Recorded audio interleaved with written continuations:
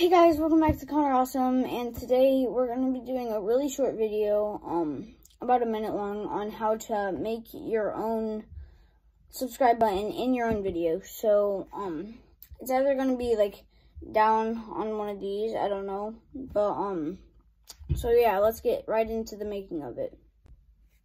Alright, so, right here, we're going to go to YouTube Studio, alright, we're going to click on that.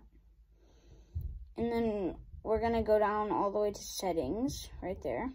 Click on that. And then we're going to go to branding, like right there. And then I have mine right there. CA stands for Connor Awesome. Then I remove it. And then choose the image. And remember, it has to be 150 by 150 pixels. And then you just double tap on that, and then it's right there. So that's actually a really easy way to do it. And then you just click for the entire video. So yeah,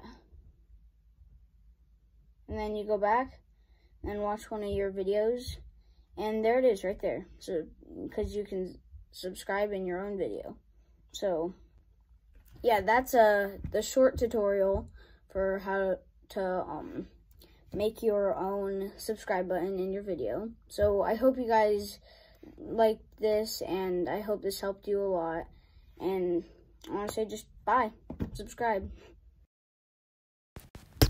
Connor Awesome's trash. Connor Awesome sucks. Connor Awesome's trash at Fortnite. Oh.